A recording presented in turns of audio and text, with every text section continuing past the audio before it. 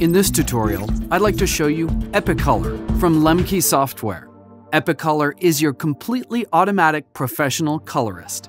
Based on an algorithm that simulates the human brain visual system, you can enjoy an easy-to-use, high level of color correction with instant results. EPICOLor was designed for use in Final Cut Pro X and Motion. You can find it in the Effects browser under Lemke Software. I'll drag it to the clip on my timeline. As you can see, with a simple drag and drop, the perfect correction is applied. The color and contrast sliders in the parameters should only be changed for special effect purposes. The presets are for standard video, Rec. 709, and flat, log, or raw.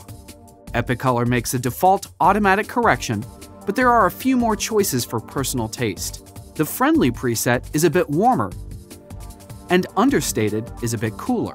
You can also create and save your own presets easily for later use and sharing. The manual color grading section is there only if you want to manually change the default settings and play around with different looks.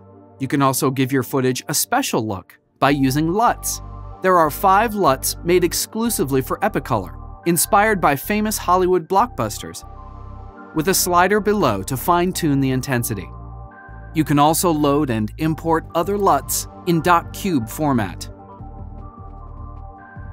EPICOLor, an artificial intelligence tool that, in most cases, outperforms the results of the best professional colorists.